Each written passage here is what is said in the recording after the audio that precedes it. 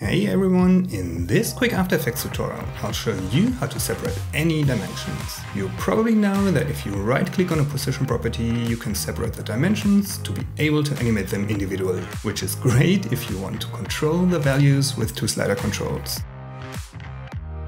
Which makes sense if you have several layers that behave the same, for example. For most other properties, like the part size, it's grayed out. Instead, we separate the dimensions by adding an expression. Then, let's add a value, square bracket, and you could add two values, like 30, 50, which is the width and height, square bracket, to close it.